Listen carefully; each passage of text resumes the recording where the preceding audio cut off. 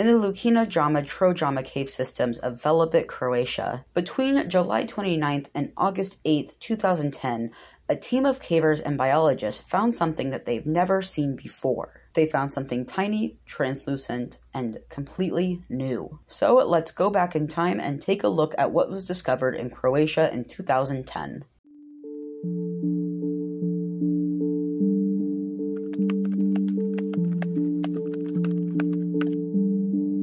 Hey guys, it's Oliver, and welcome back to my YouTube channel, Exploring Exotics. Meet Zospeum tholussum, also known as the Croatian cave snail and the domed land snail. Before we get into the actual animal, let's talk about the cave system and the expedition that uncovered it. As mentioned before, this snail has only been found in Croatia, specifically West Croatia, and even more specifically, the Lukina Jama-Trojama cave systems. And even more specifically, 3,000 feet below the Earth's surface in that cave system. Now, this cave system is the deepest cave system in Croatia, and is in the top 20 deepest cave systems in the whole world. Its deepest point being 4,662 feet. This expedition was done by a group of cavers and biologists of the Croatian Biospeleological Society, primarily to determine the cave system's depth, but they also did collect specimens along the way. This cave system contains 3 layers with differing climates.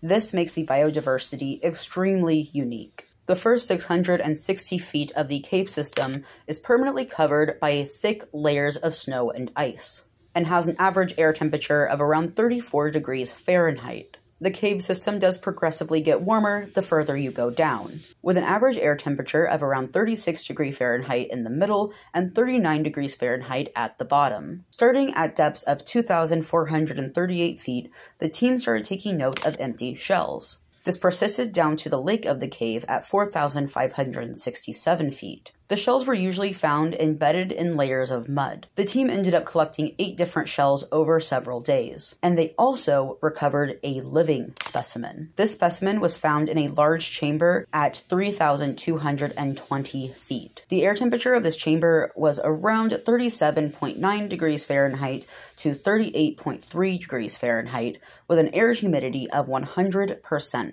The specimen, of course, was Zospeum tholussum. But at this time, there was no name for this species. They were totally new to biologists, and even in 2024, we still have a lot to learn about these animals. So what did we learn about them? Well, we learned that they are actually a lot like other members of their genus Zospeum. Most known members of the genus Zospeum are blind snails with translucent shells. They are some of the smallest terrestrial gastropods known and live in deep cave systems.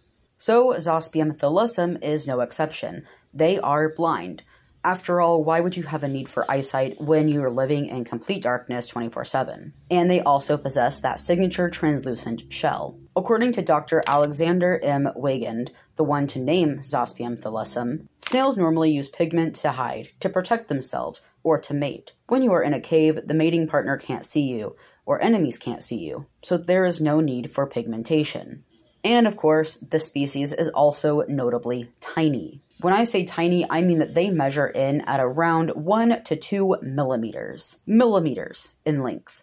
And they are also extremely slow-moving. According again to Weigand, research suggests that they can only move a few centimeters a week and mainly crawl in circles. Research still suggests that they do get around, just with passive transportation. Because of what we know about passive transportation, and because of where these snails are found, the main hypothesis is that they get around with running water, larger animals, or even air currents. Ultimately, the living specimen collected was sent to Dr. Weigand so he could identify it, and he formally named the species in 2013. The specimen currently rests deceased in the Senckenberg Museum in Frankfurt, Germany. And that is really all of the information that I could get my hands on about this species. I really hope you guys enjoyed today's video. I hope you learned something new, or at the very least found it entertaining. As always, give this video a like for the algorithm, comment down below what you want to learn about next.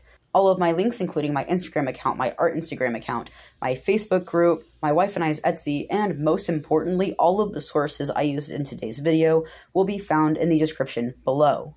And lastly, subscribe to this channel if you are into this kind of content or really any animal kind of content. I upload every single Sunday at 10 a.m. Eastern Standard Time, alternating between exotic animal education and exotic pet care. but you can hit the bell if you don't want to remember all of that. And as always, I will see you guys next week. Bye.